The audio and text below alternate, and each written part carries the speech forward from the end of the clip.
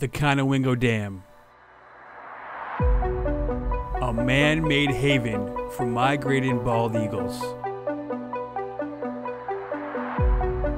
One of the premier locations to see large groups of eagles in the United States.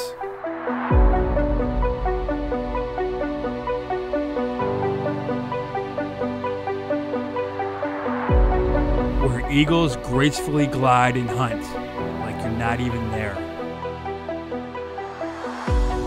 Where else can you stand with hundreds of photographers and not scare the wildlife?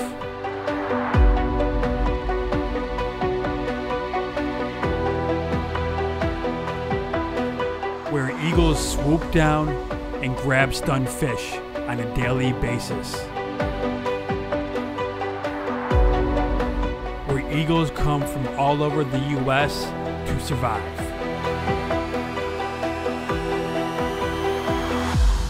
And perhaps find a mate.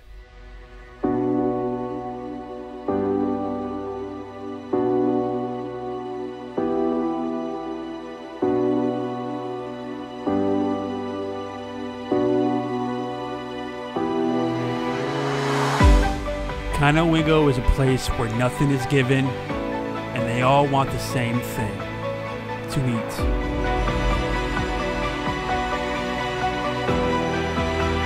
And here, to eat, you must be willing to fight.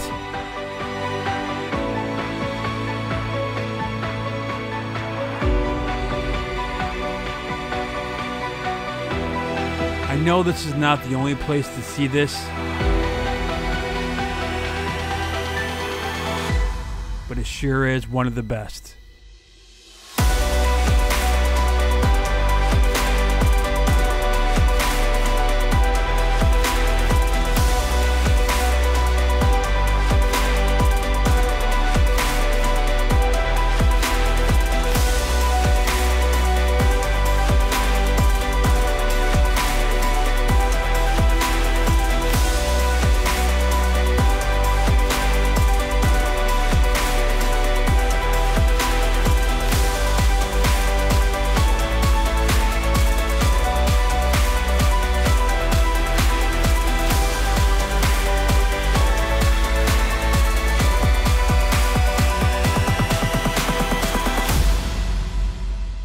But what if this were to end, and the eagles left Conowingo?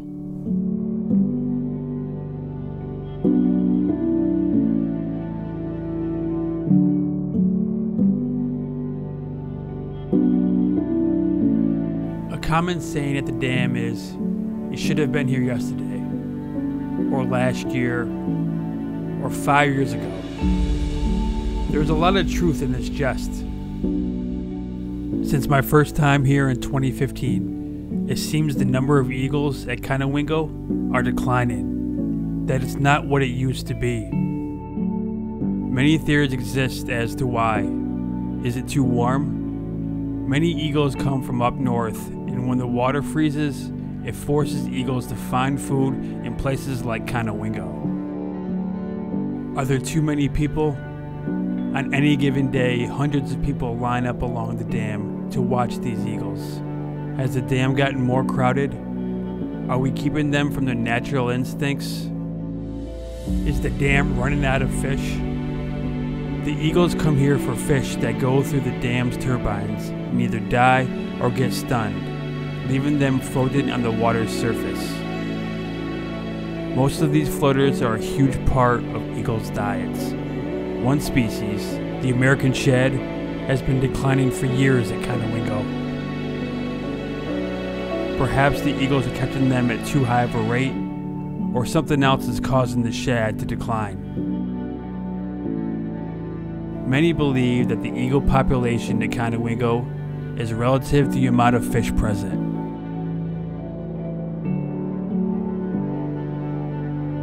This is the second year in a row I've seen eagles with or fighting over garbage. Is there enough food for the amount of eagles here?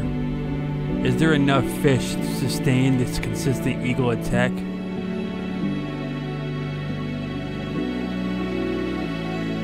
These are questions I don't know the answer to, but all may factor into the current eagle numbers at Conowingo. The first few years I went here, it was amazing. I got more great shots in one day than I got from a whole year filming eagles in my home in New York. The dam is a blessing, but with this comes the curse. Now, anything short of the perfect day can be a disappointment, and it can be easy to take this place for granted. I'm ready to fall.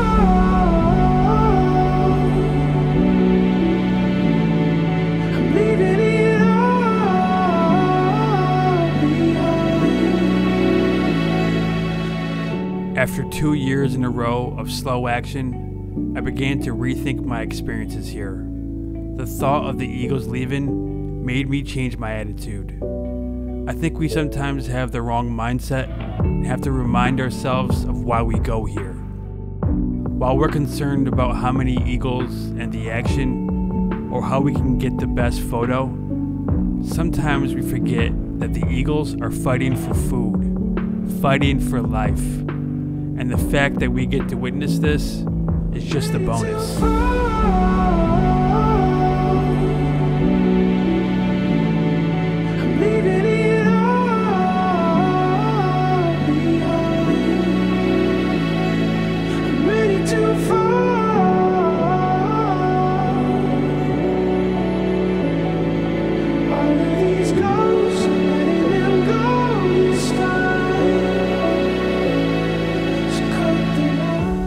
Conowingo Dam is a man-made anomaly. This isn't natural. Eagles have just used this to their advantage. Can something that isn't natural be sustained? But how long can this last? Maybe a better question is, how can we better appreciate what we have now? Although we miss the old days at the dam, there's still plenty to enjoy. For anyone looking to visit Conowingo, go for it. But know this, nature is unpredictable. No 2 days are the same. If you come here looking for perfection, you won't find it. Some days are good and some aren't, but that's part of the adventure. And when you do catch it on the right day, it will be something that you won't forget.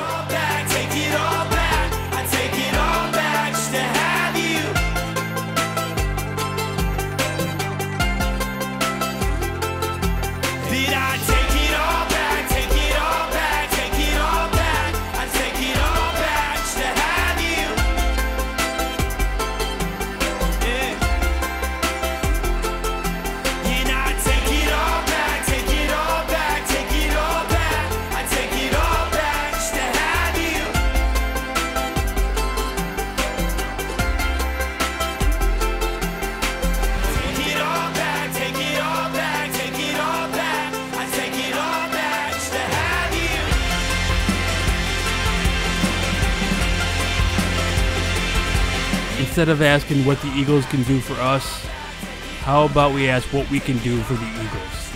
Because a slow day at the dam is better than a day anywhere else.